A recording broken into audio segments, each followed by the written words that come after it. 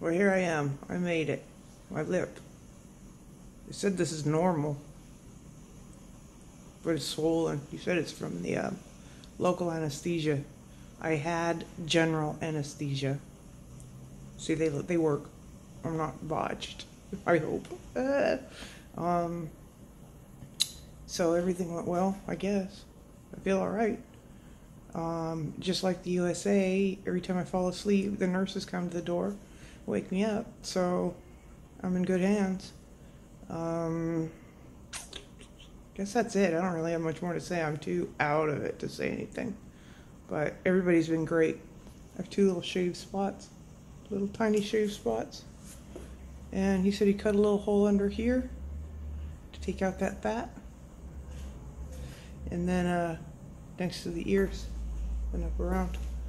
So I look almost swollen right now, and I guess that's going to get worse. But